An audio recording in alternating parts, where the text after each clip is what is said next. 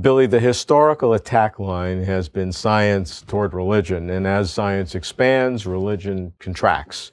And this has been a historical trend, and now religion seems to be pushed into various corners. Can that go in reverse? Is there anything at all that religion, whether it's in its with the wisdom traditions of history or current thinking, can any of that have an impact on science? Sure. I think there are two levels to approach that. One is the level of the individual or even a society in terms of the motivation. Why do science? Why invest so much of your energy into activities that can often be take many decades and sometimes be very tedious? And one of the motivations historically has certainly been religious motivations. And so that just is. Many scientists are in fact religious. And even if they don't call themselves religious in a conventional sense, they often exhibit religious types of attitudes, which I often call altruistic fidelity to the phenomena, where one loves... It's a sense of awe, really. A sense of awe and a sense of, I don't matter, the phenomena matters, and I'm a channel for the phenomena to speak its reality into human... Sounds like a spiritual medium. Certainly sounds like it. So I think that's an aspect, and it will always be. There's always a spiritual dimension to the scientific quest, and I think that's something we should celebrate more of, in fact. There's another level, which I think you're really getting at, is can religion inform the content of science? And there's two levels that I think we need to separate. There are lots of different sciences, and they act differently. But in some sense, science is, as a singular, is, to paraphrase Henry Ford, one damn fact after another. It's just a big collection of facts. And how do we interpret all those facts together is something different than science. That's now something closer to philosophy, metaphysics, or theology. And there, I think there's a lot of productive levels in which religious worldviews and scriptures can play a role in actually interpreting the content of science, not in its specifics, but in the general framework of how you understand it. Now, some scientists would say that the only benefit that philosophy has on science is when it keeps other philosophy, and particularly religion, out of the nose of science. Well, that's, again, perhaps a little too simplistic. I have studied philosophy of science, and one does not need philosophy of science to be a good scientist. It's kind of like analogous to speaking human languages. You can know nothing about linguistics and speak English very well. But still, there is a discipline known as linguistics that's very useful, especially when you want to compare different languages. So when we talk about science in the singular versus science in particular disciplines, we're already beginning to make philosophical statements. And I think it's a different kettle of fish than was presented. Is there any value in the thousands of years of religious tradition, whether it's in Eastern religions or Western Judeo-Christian religions, Islamic religion? Can any of the content that these scholars, these holy people, these clergy have had over this time, that can have any impact whatsoever on the content of science today? Sure, certainly in the human sciences, most of all. But in terms of, say, particle physics or cosmology, not so much, no. But when the human is the subject matter, then what we have in religion is millennia of experimentation with the self, with others, with the divine. So there's a lot of actually important scientific data to be gleaned from the religious traditions if we want to understand the human person, the human mind, human society better. But if I look at science and the flow of science, although it's not linear, there are Middle Ages, there are times of blackness and darkness, but in general, over a long time, broad brush, it's progress. And you can clearly see going from lack of knowledge to more knowledge progressively. In religion, to me, it's not that clear.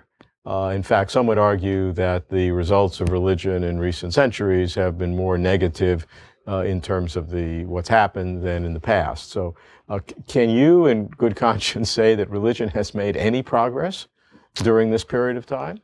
Well, define progress first. I mean, accumulating knowledge is one thing. Accumulating wisdom, compassion, morality is a whole different kettle of fish. And fair, but it's whatever your content is. Individual scientists can be as flawed as any individual religious person. So I mean, you know, our human strengths and weaknesses are kind of evenly distributed. So fair enough, but, independent of your profession. But each one has their own content aspects. Science has its content, and its content has progressively improved over the long term. Can you say the same thing about religion? Has the content of religion, putting aside individual how they'd applied, has the content of religion at all improved over the millennia that humans have had religious interests? Yeah, I don't think we've solved any of the profound questions that religion deals with. Have we even made any progress? I'm not sure how you define progress. Maybe well, maybe some people have. Maybe Martin Luther King Jr. did. Maybe Mohandas Gandhi did. You know, we know what progress is in science, right? There are people. You know, we largely accept today the spiritual equality of women and other racial groups.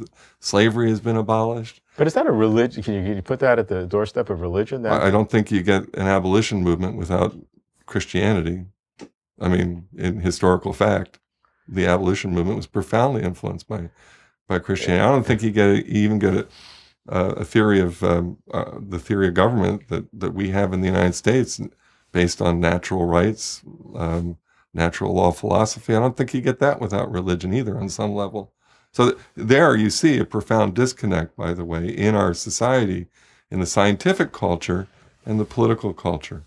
And that's a danger for science. It's a danger for society that we have such a profound disconnect between those two. And so what happens? What does that bode for the future? Confusion. At a time when we're increasingly powerful, and to do good and to do ill, and it doesn't make me. It's one of the reasons why I do this work, because I think it's vital that our religious instincts or inclinations be made more harmonious with that other side of our person, the side that wants to know how things work. And so you see religion's approach more in the social, political aspect of human development, but not in really understanding the metaphysics of reality. Well, again, the metaphysics is not science. The metaphysics is an interpretation of science.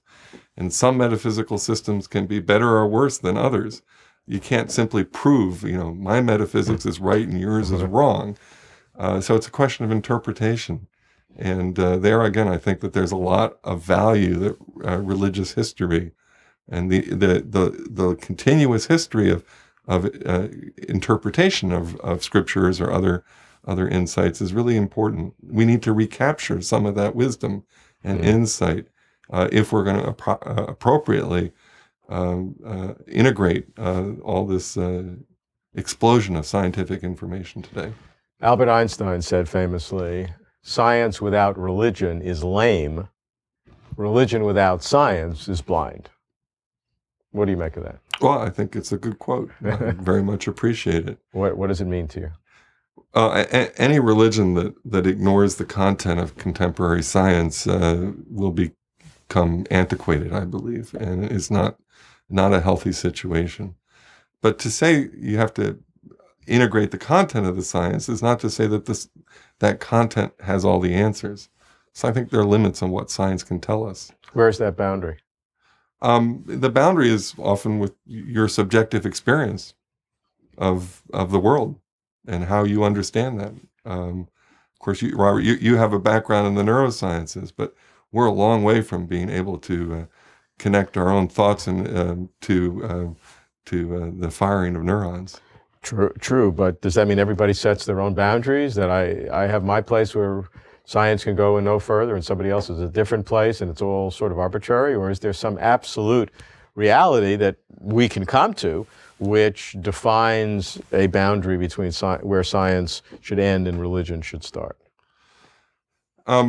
I'm all in favor of pushing the scientific envelope as far as possible, even when studying religious phenomena is the subject matter. So push it as far as possible. I don't see any fundamental threat that there's anything we're going to discover in science that's going to challenge the basic religious, spiritual attitude towards life. It might challenge specific interpretations of this or that scripture. That's okay. I don't have any problem with that either. But I just don't see that there's any reason to set up a conflict. That they don't even inhabit the same territory in that sense. That they have to be conversant with each other, but they don't inhabit the same territory.